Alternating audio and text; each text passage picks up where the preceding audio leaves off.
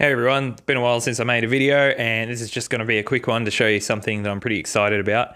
I just built this and flew it outside and I'll show you the video in a minute, but it is essentially a Betafpv HX quad that I bought, and I used the motors from that for something else, and I had these 11,000 kV 1102 motors left, so I threw them on the frame.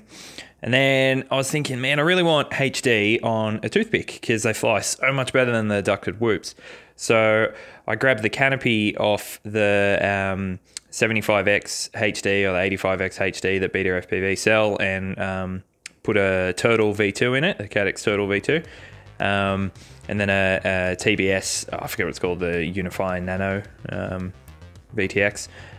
Crammed that in there, sticking out the back. Anyway, I just flew it outside and it's sick. It just flies so good, like a normal toothpick.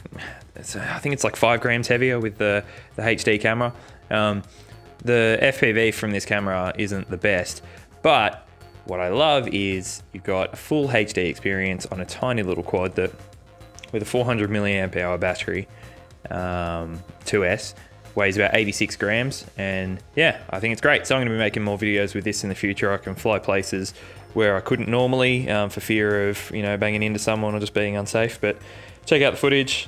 Let me know what you think. I'm going to try and get in contact with Betafpv and say, hey guys, maybe you should make something like this. I think they're working on like a 3-inch version that carries a HD camera, but it's just starting to get pretty big by then, and under the 100 gram limit is pretty sweet, I reckon. So yeah. Catch you around.